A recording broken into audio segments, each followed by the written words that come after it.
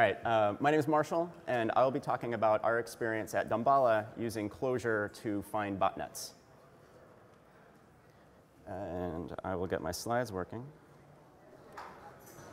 Maybe one day. One of these buttons. How do computers work? OK, that worked.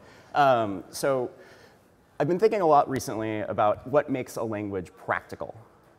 And there's a lot of intrinsic and extrinsic aspects of a language which can make it practical. But this kind of necessary subset is that the language is productive. And by productive, I'm speaking specifically about getting things to production. So taking something from an idea, and building software that can turn that idea all the way through into something that delivers value at appropriate scale with appropriate maintenance costs for whatever length of time you need this piece of software to do the thing it's supposed to do. So we found Clojure to be an incredibly productive language. And for some very specific applications, for these specific set of reasons, being JVM hosted, highly interactive, and value-oriented. So other languages have one or sometimes two of these, but Clojure is fairly unique in having all three of these to an incredibly deep level. And we found that the combination of these three things working together results in something that is far more productive than the contribution of each one individually. So Damballa. You probably haven't heard of us. But what we do is we make an appliance, a network appliance, like a physical box, that sits in customers' networks and monitors their network traffic. What we're looking for is signs of malware activity on individual computers in their network. When we see malware active, when it's communicating up to its command and control servers or doing something else malware does, we let them know. The customers, not the malware. So at Damballa, on the R&D team, we love Clojure. We've been using it for about 4 years now. There isn't that much Clojure in the appliance itself, but it's used extensively and almost exclusively on our back-end server infrastructure. We use it for our malware analysis pipeline and for integrating microservices. But there's one place in particular where we've been using it for the longest, and that's in data analysis problems. And that's where this kind of triforce of properties really comes in and really, what's the term, makes Clojure the most productive environment that I'm aware of.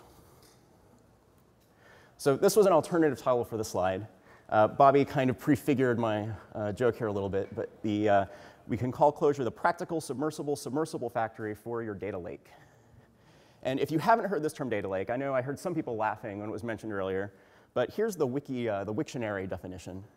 So a massive, easily accessible data repository for storing big data designed to retain all attributes, especially so when you do not yet know what the scope of data or its use will be.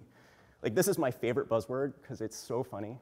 Here's my attempt at an honest definition. So it's a Hadoop file system filled with messy, semi-structured data that no one's figured out what to do with, but you've got to keep it. So you just shove it all in HDFS.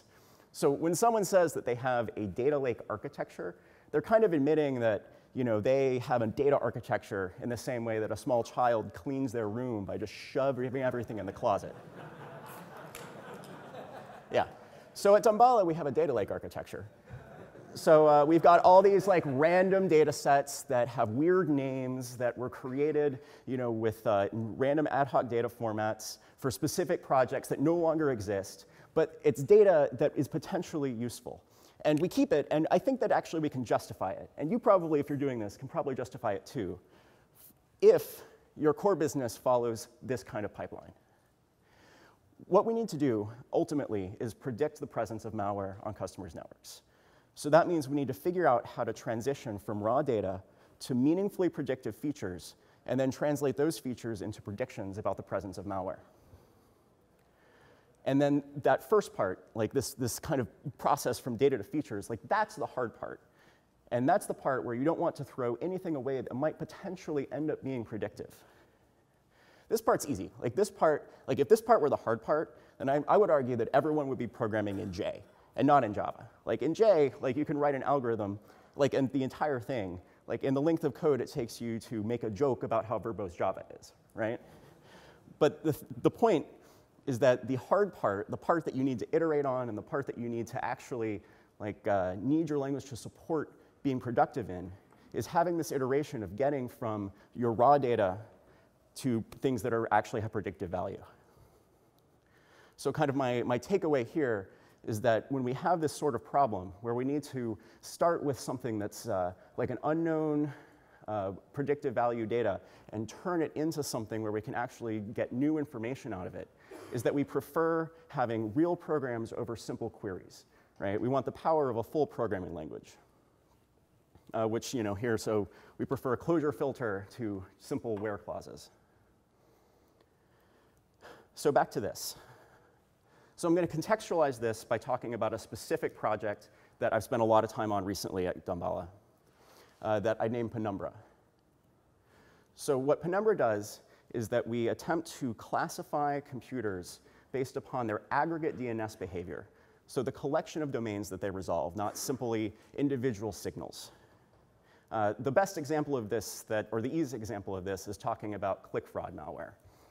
So click fraud malware will get commands of sets of sites to generate traffic against, and these will be updated periodically. And these are sites that humans don't visit very often, but a human might visit one individually. But if we see a computer visiting a whole bunch, we can be pretty confident that that's actually malware and not a human just randomly visiting one of these websites. So in order to do that, we need to apply that process I was showing earlier. And that's where the properties that I was just talking about start to come into play. So I mostly want to talk about their combination, but this one, JVM hostedness, is so important on its own, I'm going to call it out. So the data that we have, that we're pumping into our data lake, it's not the biggest data, but we're getting about 0.5 terabyte a day. And then of that data, about 1/4 terabyte a day is the data set that I'm using for this project, where we have data sharing arrangements with our ISP customers and get anonymized passive DNS data. Now, 1/4 terabyte is not huge, but if you want to do cross-temporal analysis where you're looking at a couple weeks at a time, it gets pretty big. And to handle that, you're kind of going to have to use Hadoop. Like, there just really isn't any other publicly available solution that allows you to have heterogeneous jobs running in a ad hoc fashion on that scale of data. And Hadoop, of course, is a JVM platform tool. So that means you need a JVM language to interoperate with it well. Now, that's only partially true, right? Obviously, the Spark people have put a ton of work into making Python work well with Spark, but they had to put a ton of work into it. By just having a JVM language to start with, then you get to part of making actual, adding business value far more efficiently. And then we're not just using Hadoop, right? So here's this logo of projects that are involved in Penumbra. We're using Avro for data. We're doing some initial analysis using hyperlog implementation from Streamlib. We're using some tiny bits of Mahout, not any of the machine learning. And then we're using the liblinear port of Java, the Java port of liblinear to build the models for each individual malware campaign. And what's fascinating about this, in my opinion, and the way that Clojure implements its JVM hostedness is that these are the libraries where we have significant integration wrappers, right? So for Avro, we have the Abracad library, which allows us to directly produce Clojure data from Avro data, and that's highly useful. For Hadoop, we use Parkour, but then there's lots of other libraries out there that lets us write our Clojure code and then have it run very directly as Hadoop jobs. But for all the other stuff on this slide, you don't need those details, right? You can just call the Java API. And that is incredibly powerful. Opens up the range of options you have in your ecosystem incredibly. So kind of my takeaway here is that you should prefer integrating to wrapping. That's been our experience. The time we don't spend writing superficial wrapper libraries is time that we can spend instead having a better understanding of the libraries that we are using and applying them to the problems we actually want to solve. OK, so the next important thing is then starting to look at these intersections. So the intersection of JVM hostedness and interactivity. So the key place this comes into play in the kind of applications I was talking about and in the development of Penumbra is in asking the question, what does my data actually look like, right? like even if you're using a system with schemas, like we are with Avro, you still end up like, you might stare at the Avro schema and be like, okay, well, what does that mean when I've got this union of these 3 types, and then I can allow a string here, and you just don't have a clear picture, or rather you can have an even clearer picture than you could have otherwise by getting to look at the data and actually pulling it into your REPL where you can see it. So this is an example using Parquet distributed sequences, but you can do the same thing with Spark or any of the other libraries or any database, in fact, that you're using, right? You've got your data, and then you can pull it into your REPL, and you can see what it looks like. Because you are writing this application that runs in the JVM that will use whatever data access method you'll use. Your REPL is just another JVM application. You're just putting them in the same JVM. No problems. Just pull it in, see what your data actually looks like. So this gives you the confidence that when you're writing applications, like you kind of have this idea that your data will be what you expect it to be. So the takeaway from here is try to avoid doing things that prevent you from integrating data sources with the REPL. We had some experiences with some earlier libraries before we wrote Parquet, and the Spark case in Clojure still seems to be a little bit of this, where there'll be disclaimers like, this doesn't work in the REPL. That's not necessary, and it impedes this development. So I think the takeaway here is to think about this case and make sure that data can just be pulled right into the REPL. So the second part is the combination of the REPL interactivity and the value-oriented philosophy. Now, by value orientation here, this one's going to be the kind of obvious one for most people in the Clojure community. But the value-oriented part, we tend to write our functions, or we tend to write our programs in terms of pure functions operating on immutable values. So when we're talking about this pipeline, this is where we pulled the data into the REPL, but now we want to iterate. We want to try to find these actually predictive features. So we're transforming our data. And even if we know what it looks like initially, what does it look like after we transform it? Well, with the REPL, we have this very obvious way where we can actually just try these transformations out and see what the result is. And then because we're working with pure functions on immutable values, we can hoist what we've done in the REPL, put it in a function, and then it still does the same thing, right? So that gives us confidence that we know that when we perform a transformation on data that we know what looks like, we know what the result will be. And that lets us iterate on this process of figuring out our predictive features far more quickly. So the takeaway here is that we prefer values to state, right? And this one is, again, this is the gimme. This is obvious in the Clojure community. But there's certainly ways that state can sneak in. Some of our early experience with Clojure, we did crazy things with dynamic variables, and you still see it occasionally with libraries that interact with databases where there'll be some global piece of state that needs to be properly configured. I think Component has cleaned a lot of that up, but anything that impedes this ability to have transforms right in the REPL slows down this process and is easily avoided. All right, so the last part is when we can take the value orientation, these pure functions, and combine them with the hostedness of the JVM. So the place where this comes nearest to my heart is transformations that we want to run in a MapReduce fashion. So MapReduce is actually pretty straightforward to understand. I'm sure, how many people have been doing MapReduce a lot? MapReduce? OK, so actually a fair number, so this won't be completely necessary. But the basic idea is that we have an operation, we have some transformation, and we want to split it, or all we need to do to make it work with MapReduce is kind of split it into 2 operations. One where we previously just had, we're transforming our square into a circle. Now we transform a square into a circle. But then we also have to have another operation that takes some arbitrary number of circles and produces another circle.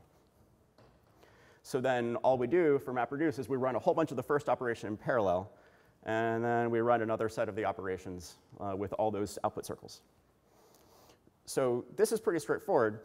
The problem, I think almost all of the complexity comes in when you start looking at it from the kingdom of nouns Java object-oriented perspective, where then these are what your operations look like. And oh, my slides are getting cut off on the side. Oh. So you end up with this like collection of like templates where it's like all the transformation is bolted together with like the mechanism, right? So that you have this like intermingling of parallelism and it's a MapReduce and what are my types, and it's just kind of all glommed together.